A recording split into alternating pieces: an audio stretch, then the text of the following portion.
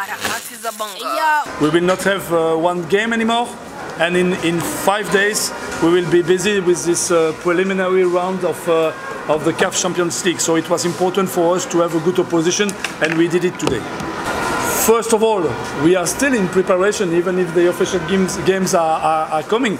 And you know that we have new players, goalkeeper as well, Santos as well, who is not speaking English, who is not speaking Swahili.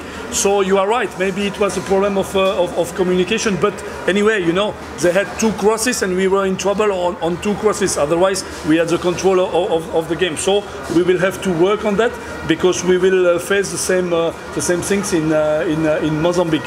So, of course, there are things we need to improve. I said to everyone that we will not be at 100% in Mozambique, especially because I made more than the half of my preparation without 7 players who were with the national team.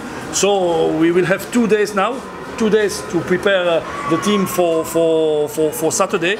But I think that the new players today shows that they have skills, and that we will have maybe a team more, I will say, homogene. I don't know, homogene is in French. I don't know if in English you understand, but a team who are more structured and more balanced than last year.